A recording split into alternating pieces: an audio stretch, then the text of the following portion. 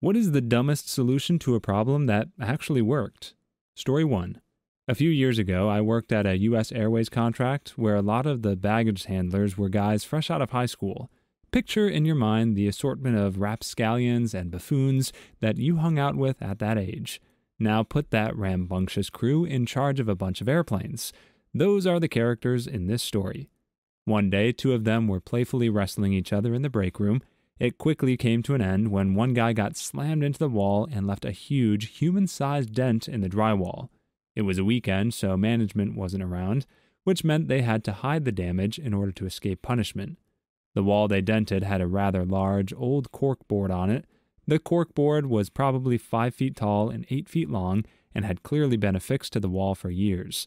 They decided to move the corkboard to cover the hole. Now, if you saw the setup of the room, you'd know this was the dumbest solution you could dream up. The corkboard was centered on the wall with a few feet of blank wall space on both the left and right sides. But the dent was all the way to the right of the wall, in the empty wall space between the corkboard and the main entrance. To move the corkboard to cover the hole, they had to shift it down and to the right a few feet, not inches, feet. The repositioned corkboard almost covered the light switch and exposed a giant white imprint of where the corkboard used to be. If Stevie Wonder walked into that room, he'd say, "Someone has clearly moved that corkboard." Monday comes and goes, and no one in charge notices that the corkboard had been moved. We were on the second shift, so we assumed when we showed up there would be lots of questions. But there were none. It was business as usual.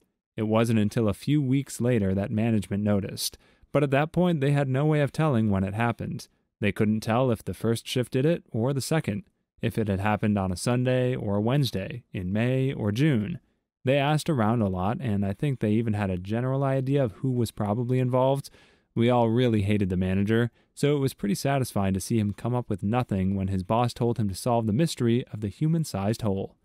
I honestly expected that they were going to move the corkboard and find another hole already behind it. Story 2. My first vehicle was a 1985 Dodge Ram that had around 300,000 miles on it. Needless to say, it wasn't exactly reliable. Anyway, my friend and I had tickets to go see a concert in a city that was about 3 hours away. We made it there just fine and had a blast at the concert. We couldn't afford to stay overnight, so we started on the long journey home. If all went well, we would get home around 3 a.m. There was one stretch of highway where there was 60-ish miles between towns. It's pretty much the worst place to break down on that journey. There were big signs warning travelers to fill up with gas before leaving town. But I had half a tank. My truck sputtered out and died almost halfway between the two towns. It sure sounded like I ran out of gas, but the gauge still showed half a tank. All had not gone well, so there we were, 1:45 a.m., stuck on the side of the highway in Texas, 30 miles from the nearest towns. No moonlight, and this was before teenagers had cell phones. We were screwed. After a bit of poking around with a flashlight, we discovered that we did have fuel, but the fuel pump had died. We decided to sleep in the truck and mess with it in the morning. On those old Dodge trucks, the fuel pump was inside the engine instead of in the fuel tank like a modern vehicle. It was powered by the engine instead of an electric motor. Essentially, the fuel pump would constantly pump gasoline when the engine was running, and gas would always be available for the carburetor float valve. The extra pumped gas would just go back into the gas tank. It was just drifting off to sleep when I was getting an idea. I worked for almost an hour in the pitch dark. I used some extra hose from an agricultural fertilizer, a drink straw, screw clamps, and duct tape to rig the windshield fluid pump to pump fuel from the fuel line into the carburetor float line. I got in my truck, hit the windshield fluid lever, and the truck started right up. It took a bit of trial and error, but I was able to get the timing down where I knew how often to hit the lever to keep the truck running. We made it back home just after 4:30 a.m. My dad wasn't immediately amused with my handiwork, but he told all of his friends how clever his son was, so I guess it passed the dad test. Story 3. I played World of Warcraft back in college. A new expansion came out, and I was supposed to receive my copy via overnight shipping on release day. I checked the tracking number, and it said it was delivered, so I went to check my mailbox. Nothing there other than some junk mail. Talked to the lady at the mailroom, and she said she sorted all the packages for the day, so if it wasn't in my box, it didn't come, and I should call UPS. Call UPS, and they insist that if the tracking number says it was delivered. After several minutes of arguing, they tell me to check with the mailroom again. So I did. The lady goes to the loading dock to check. I'm not convinced she actually did, and comes back several minutes later empty-handed. Now I care less about the game and more about what is apparently a lost package, so I'm venting to my roommate about it. He asks me for the number at UPS and gives them a call. I overheard half of a sob story about how he needs this textbook to study for a test. He ordered it overnight shipped.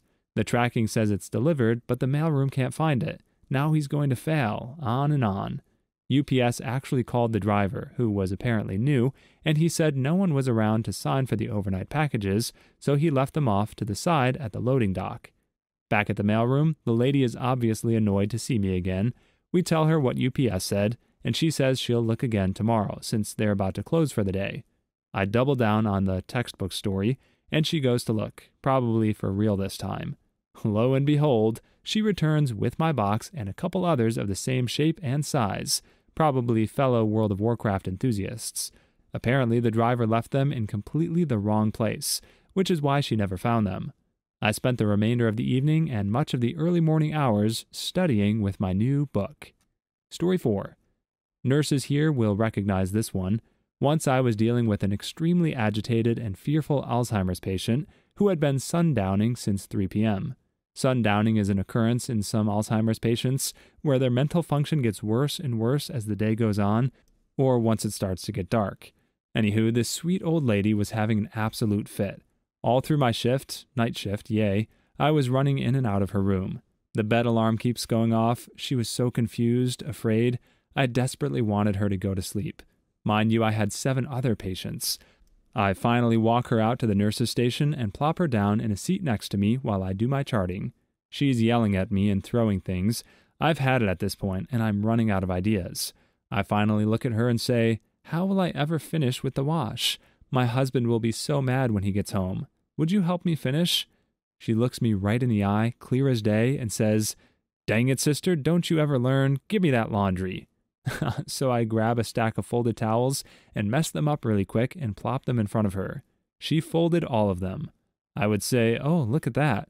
She turned around and I would mess the towels up again. This went on a few times until the sweet lady just passed out, exhausted from being so worked up earlier, and maybe from all the towel folding. I slowly pushed her in the desk chair down the hall and gently get her back into bed. She started to wake up and I leaned down and whispered, "All the wash is done. You have nothing else to worry about." She slept throughout the night. We were both happy. I am the grandma whisperer. My dad used to be a nurse. He said, "Shh, the baby's sleeping." Works 90% of the time on Alzheimer's patients.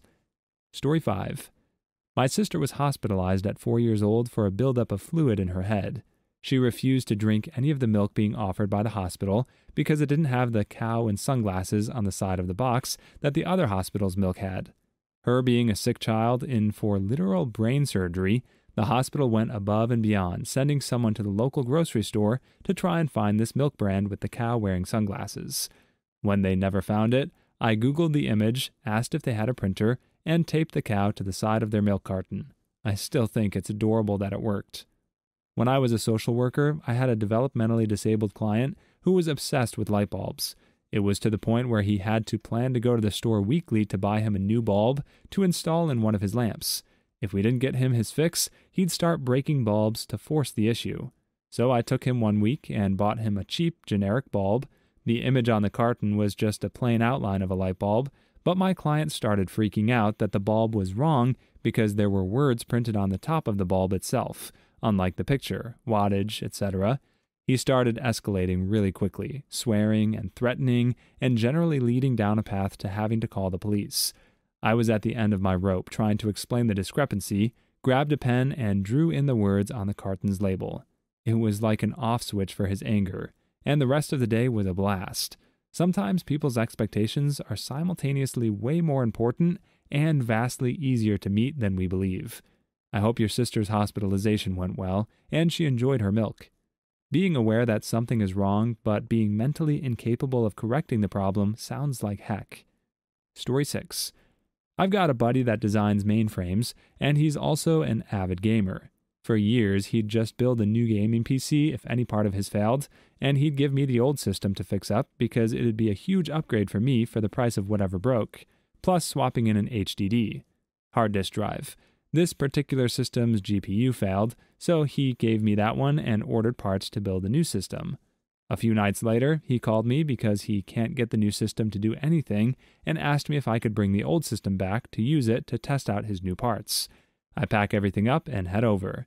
When I arrive, he's got it stripped down to PSU, CPU, motherboard, and RAM. Hitting the power button did absolutely nothing, so he was thinking it was a defective PSU, but asked what I thought. I started thinking of the circuit the power takes and asked if he tested the power button.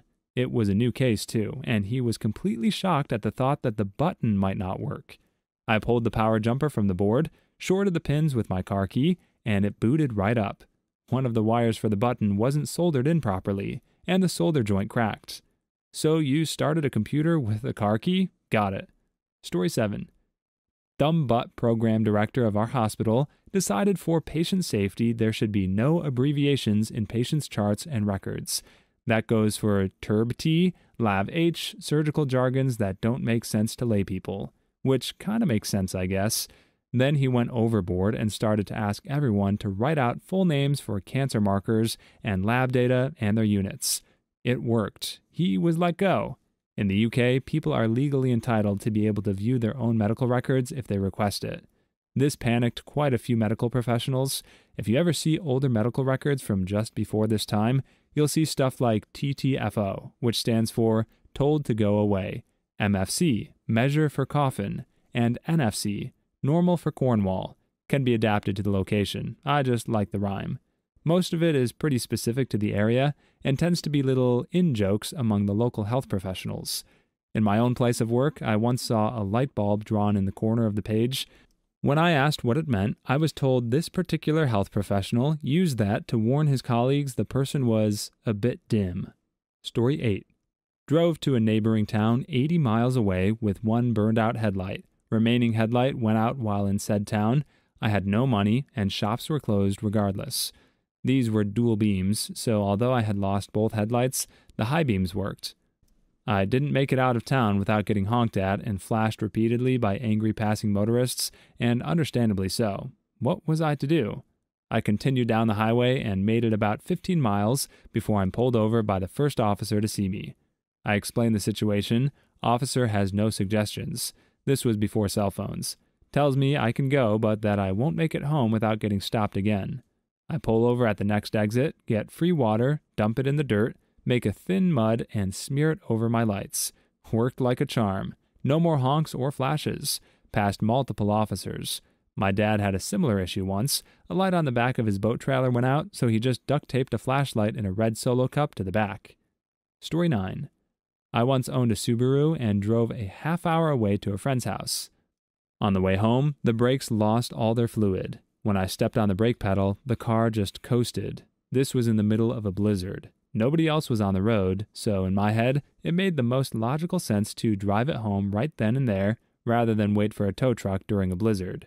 I took back roads and stayed in first or second gear, 20 miles per hour at most, and braked to a stop with the emergency brake. It was really easy in retrospect. Dumb, but easy. That's why it's called an emergency brake. It relies on a cable, so when your car's hydraulic brake system fails, you can still slow to stop. Takes a lot longer. Only point this out because I've actually heard people say they thought emergency brake meant use in case of emergency, like, uh-oh, an accident happened in front of me, and I need to stop instantly. Pull e-brake. Please like and subscribe if you've made it this far. I hope you'll enjoy the rest of this video and have a wonderful day. Story 10. I was at a hotel on a floor close to the top, but not at the top. There were many people leaving from the levels above, and as a result, it would take about 3 minutes or so for one person from our level to get onto the elevator. There was also a guy with a cart loaded with giant suitcases attempting to go down and would not let anyone else who could potentially be able to fit onto the elevator get on. I had to leave within a few minutes, or I would miss the bus, which was heading to the airport, and thus miss the plane. I proposed the stupid idea of going up, as everyone was waiting for the elevator to go down, and from there, we would be able to skip the queue and go all the way down. It worked. and luckily it did not stop at the original floor we were on, as the guy with the cart would probably not be so happy. Story 11. My car got pummeled in a terrible hailstorm. Little dents over every surface of the car. My insurance would only write it off as a total loss, and I didn't want to give up the car. A friend pointed out that since I live in the desert, the heat will likely fix a lot of those dents over time. That's exactly what happened. A year later, you had to look carefully to find dents where there used to be 100 of them. Ignoring the problem fixed it. Should let them write it off as a total loss and then buy it back from them as a salvage title for like $500. You'd never be able to sell it again, but you'd already have the money, and it sounds like you wanted to keep it. My insurance company offered me 2 deals: total loss, forfeit car, and total loss, keep the car. I thought that was standard. Looks like you chose the life isn't fair plan. Story 12. One of my friends is a teacher, and he was finding it hard to deal with his kids dabbing in class.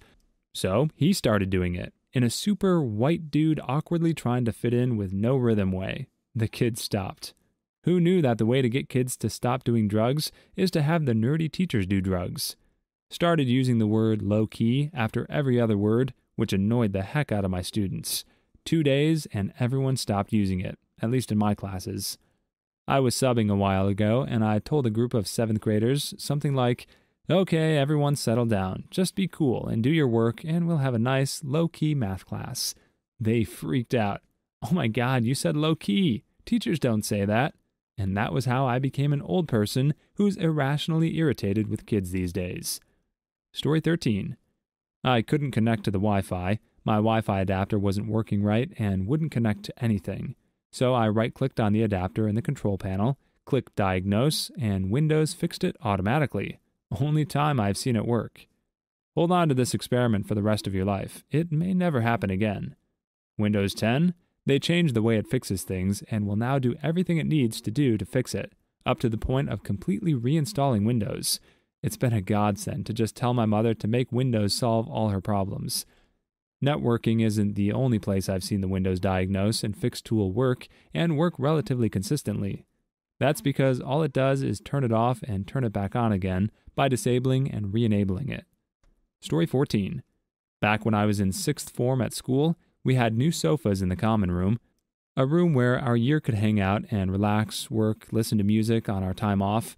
They had been there only a couple of days before one of the legs snapped off one of the sofas.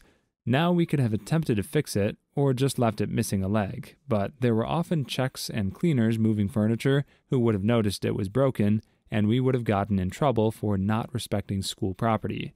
So we did the only sensible thing, which was break all the legs off the sofa, and then all the sofas in the room so that they were all the same height.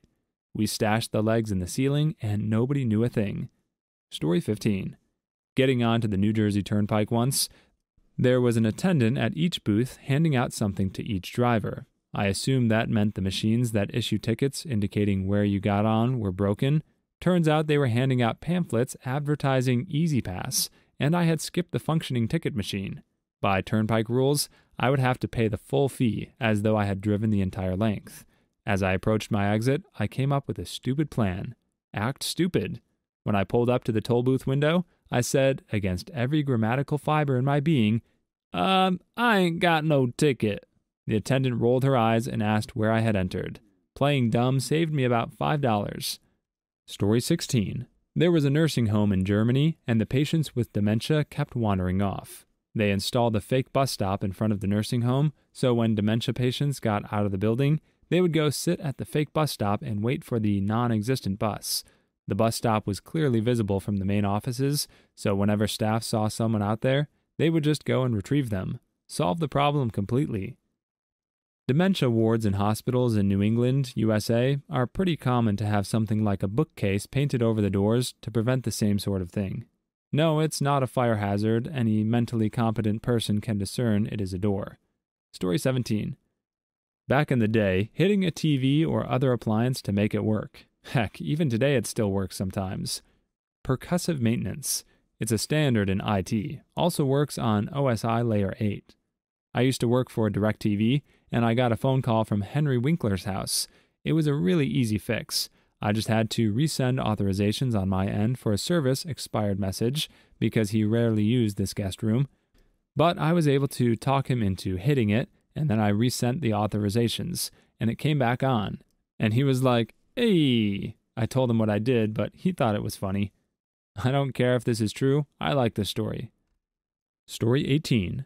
I called about a pothole at the entrance of my store. They said since it was my entrance, I'd have to pay for it. I called back as a concerned citizen, and it'll be fixed in 72 hours. Used the wax from a Baby Bell cheese round to secure the license plate tucked in the back window. It was a rental, and we didn't want to scratch anything up by putting the plate on, but the racket was driving me crazy. 2 chunks of wax on the corners, and I could sleep on the road trip. I also used it on my screen door in the same way because the weather stripping was worn out and my landlord was a cheap butt. Stop the rattling. Story 19. My folks were in town, and my wife and I wanted to take them to dinner. We headed to a nearby mediocre steakhouse at the request of my parents, and it's around 6 p.m. The hostesses tell us there's a minimum 45-minute wait. I got suspicious, as their parking lot had barely any cars, so I peek around into their dining area. There are several open tables that would fit a party of 4. Mildly annoyed, I ask the hostesses why we can't be seated at any of these tables. They reply that they're being held for future reservations. I get on my smartphone, open the Open Table app, make a reservation for 6:15 p.m. for a party of 4, and we are seated immediately. Story 20. My house is about 100 years old with a basement, and the basement windows are just as old.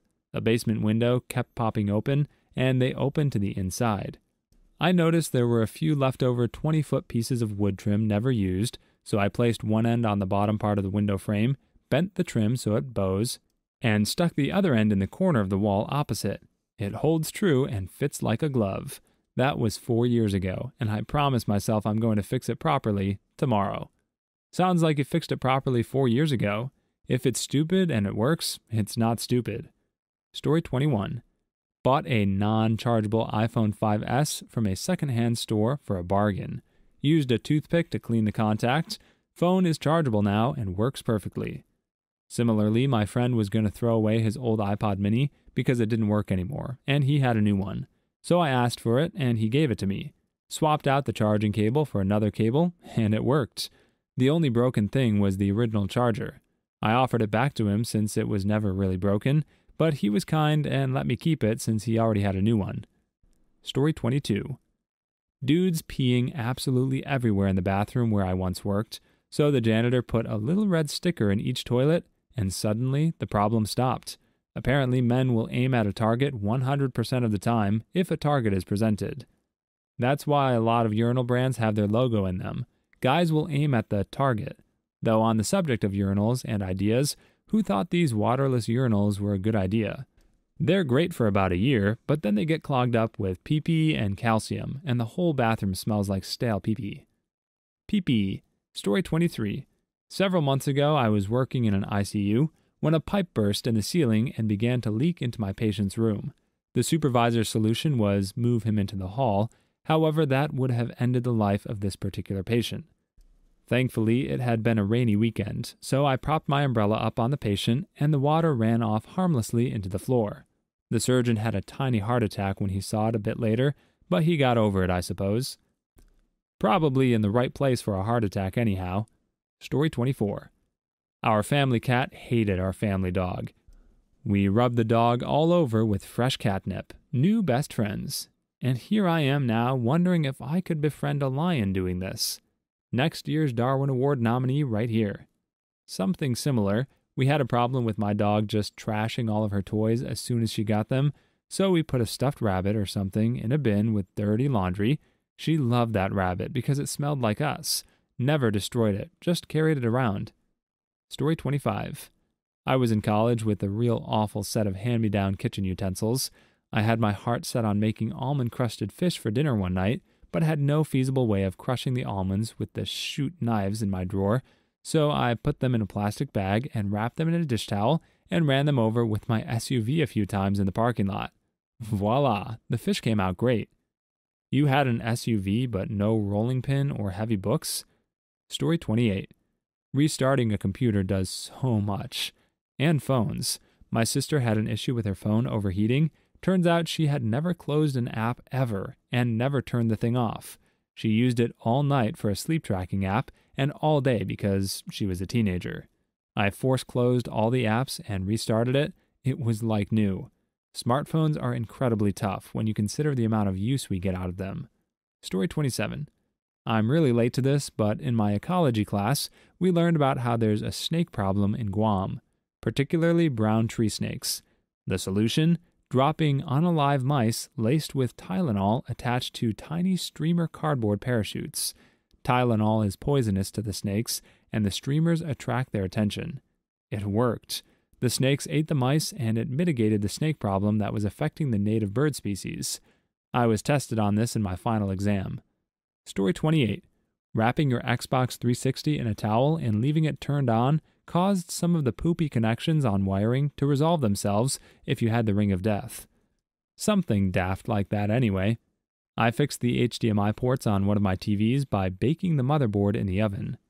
Yeah, when the towel trick stopped working on my 360, I started to put it in the oven for a bit instead. Story 29. When applying for college, they never sent me my student ID with my student number and everything I needed. I called in and they made a big deal about having to fill out forms and get approval from someone and all sorts of BS, so I just walked into the front desk and said I lost it. They printed a new ID and gave me my number right then on the spot. Story 30. My stepdad was taking a sat-nav back to the shop as it was acting strange, but the bloke serving him refused to take it as the warranty only covers physical damage, not accidental damage. So he just drop-kicked it lightly and the bloke just casually said, "That'll do, sir," and went out back to get a replacement. Wasn't too sure what to think about that. Story 31. Blowing into a Nintendo cartridge to get the game to work. I had a friend in college who would blow into the cartridge and then slam it into the N64 as hard as possible because it worked better that way. He ended up breaking a console doing it. Story 32. A tick crawled into the headphone jack of my phone. The next two searches on my phone were, "What eats ticks? Guinea hen mating noises." After about 15 seconds of female guinea hen sounds, the tick crawled out of my phone. Genius. Story 33. Stabbing yourself in the leg with a pen to get out of a horribly boring sales meeting. Stab someone else to get out of every meeting. Story 34. Tapping on the guidance computer during the Apollo 11 moon landing. Story 35. Kicking the vending machine whose product is stuck. Please leave your stories in the comments. I'd love to make a video of them in the future. Also, don't forget to like and subscribe.